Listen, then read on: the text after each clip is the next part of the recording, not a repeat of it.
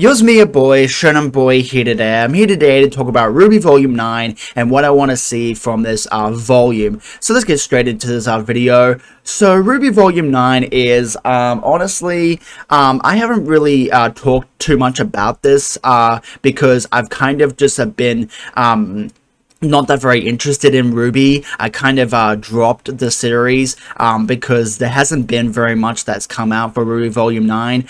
You know, no promotional material or anything like that, and there's been like one trailer that's come out, and that was like over 6 months ago, and the fandom has kind of just like, you know, been a kind of a dumpster fire, honestly, and there's been a lot of just like hate surrounding you know, RWBY and you know, what's, you know, come out with, you know, what's happened to Rooster Teeth, and you know, them firing all their animators, and you know, people's opinions on the show, and if people, you know, still, you know, care about RWBY, and you know, what's, you know, everyone's, you know, feelings about it, and I've seen a lot of, like, you know, people you know, going back and forth you know, with at each other about how they feel about RWBY as a show. Honestly, when it comes to my opinion about RWBY, is that I'm still like interested in the show, but I'm not, you know, that crazy about it, honestly, because you know, it's been a while since RWBY Volume 8 came out.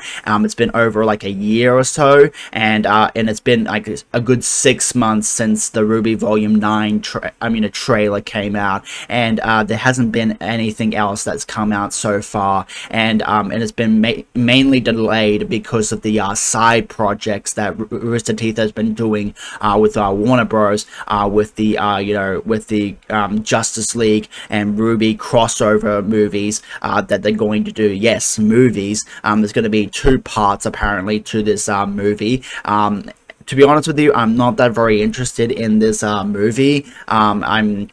I might watch it, but honestly, I don't know if I'm going to do a review or anything like that on this movie, because I have no interest in this movie at all. I mainly just care about RWBY Volume 9 and, you know, and seeing, you know, what's going to happen in this volume, because that teaser trailer didn't really tell us that very much. It only told us that they got teleported to a different world than Remnant when they fell down that hole in RWBY Volume 8, and I'm assuming that RWBY Volume 9 is going to explore this new world that the girls have gone to, and also John and Neo have gone to, and they're going to try their best to get back to Remnant, and we're also going to see the other cast of characters get to Vacuo, and that's going to be the volume, and Salem's obviously going to do something. She's the main bad guy, so she's going to do something. I don't know what she's going to do. She's got the 2 relics now, and I'm pretty sure she's going to go and find you know, the other relics, and I don't know what's going to, you know, Vacuo is a bit of a new destination that we don't know very much about, so that's going to be interesting, and this new world that the RWBY girls have been teleported to is going to be interesting, and they're probably going to explore that world in Volume 9, which will be pretty interesting and cool. But honestly, I don't really have too much else to say when it comes to what I want to see in RWBY Volume 9, because there hasn't been very much that has come out, you know, in terms of the story. When it comes to the characters, what I want to see from the RWBY girls is that I want them to, I don't know if this is a bit asking too much, but I want them to, you know, reinvent themselves, because to be honest with you, all of the RWBY girls have kind of been stunted, you know, and with their growth as characters. They haven't really done all that too much, and when it, other than concerning the plot. You know, the plot is what's driving RWBY forward. It's not really the characters. It's mainly the plot, and the characters are kind of just following along the plot. And I kind of want them to maybe reinvent these characters a little bit, and give them a sense of like purpose, or dreams or goals or something like that, and give them a little bit more character development, because right now, this is my own opinion, but I feel like RWBY and the gang are kind of stunted, and they are just kind of here along for the ride when it comes to the plot. They don't really have their own like dreams and like their own goals and everything like that. They're not really characters, in my opinion. And they're just like, they're kind of just there for the plot. And I feel like they should kind of like reinvent these characters to sort of make them a little bit better, especially like RWBY as the main character. I feel like her growth as a main character has kind of stunted, and I don't know where RWBY is going to go from here on out. Same with Yang, same with you know, Weiss, and same with you know, Blake. With Blake, I'm not too sure what's her end game. I don't know where she's going. Same with Yang, I have no idea what her goals, or you know, or her, you know, dreams are, or anything like that. And same with Weiss, I'm more interested about her, you know, her reaction to her father's death. But I don't know if she's going to learn about that, because she's in this different world. It's more going to be about, you know, Winter and Whitley and you know, Willow, who are going to learn about, you know, Jock's death, than Weiss, because Weiss is in this like different world. So yeah, so when it comes to like the RWBY gang, I kind of want them to like I guess reinvent themselves, and do something different, and take you know, and take action, and also and be held accountable for all the stuff that happened in Atlas, because I feel like, you know, you know, all the stuff that happened in Atlas is kind of their fault, and I want them to sort of own up to that, and you know, and take responsibility for what happened in Atlas, and also make sure that doesn't happen again. That's kind of what I want to see from the RWBY girls. I don't really know you know, what's going to happen with them in this in this volume, but that's what I want to see from them. But yeah, I want to see them grow as characters. So yeah, I don't really know too much about what's going to happen with you know, with Crow and the remaining members of the Aesops, and Robin. They're probably gonna go to Vacuo or do something else. I'm not too interested about Robin. I don't really care about her character, honestly. I don't like her. The remaining Aesop members, they're like like we've got, you know, Harriet, you know, Marrow, and also Elm, and Vine and Clover are the two that died, and those are the remaining members. And I don't really care too much about, you know, where their characters are going, honestly, because they're not. I don't really know where they're going per se. So yeah. So the villains, honestly, when it comes to the villains of RWBY, a couple of them have died. You know, Watts has died. You know, and some of them have like been teleported to another world, like with you know, with Neo. Cinder and Salem are still together, and you know, Salem has got the 2 relics, and you know, and Tyrion has gone to Vacuo with Mercury, and there's still like, you know, I mean, a couple of like, you know, villains around, but they have definitely you know, gotten a lot smaller when it comes to you know, the group, you know, in volume 8, you know, because there was a, you know, quite a decent amount of the villains in RWBY volume 7 and 8, and you know, and they came to Atlas, and you know, some of them changed sides, like with Emerald. Some of them got like, you know, teleported to a different world, like with Neo, and you know, and some of them died with Watts. And I guess you could say, you know, Ironwood was kind of a villain, but honestly, he's dead now. It'd be a shock if he's still alive, but I highly doubt that. I think he is dead. You know, Jock is dead. I guess you could say he was a villain, I guess. I don't know.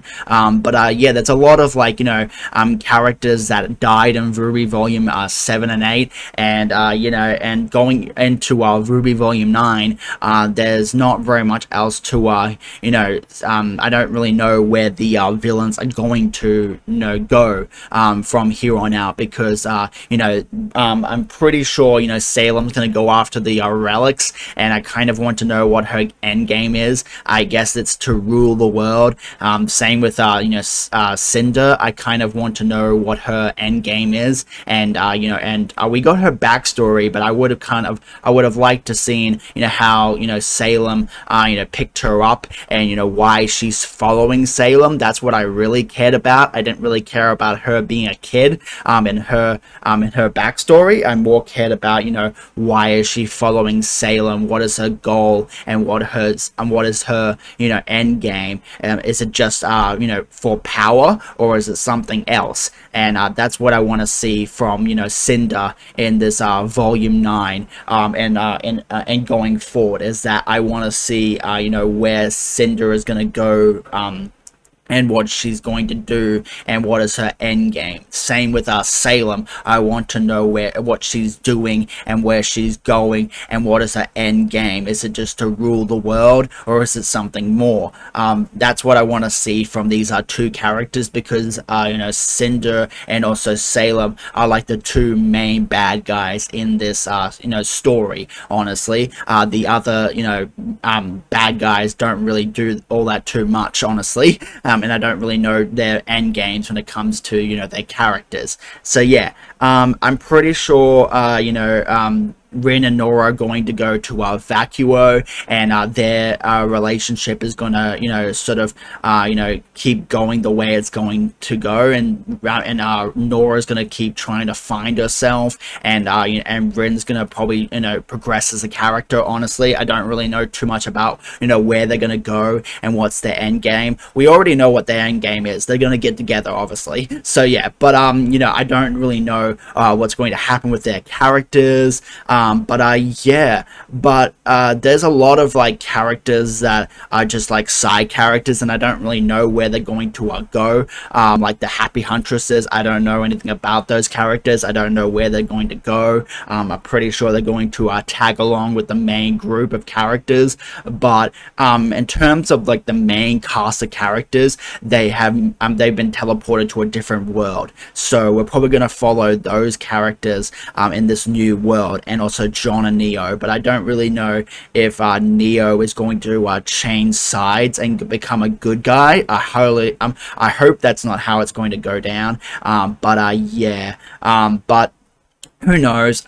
John, I don't really know too much about, you know, where John's gonna be going throughout this volume. I know that he went to the new world where Ruby and the gang went to, so he is there with them. So we'll have to wait and see. But honestly, that's how I feel about this volume so far, and the characters, and how I've been talking about them so far, is that we'll have to wait and see where these characters are going, because honestly, I don't know where they're going to be going, and I don't know what, you know, Ruby's end game is, because there's been so much, there's been so little when it comes to information about RWBY Volume 9, that has kind of been just like, we'll have to wait and see. And that's honestly a bit, like, you know, annoying, because, you know, I'm still interested in RWBY Volume 9, and I'm still, you know, I'm still going to, you know, watch it, honestly,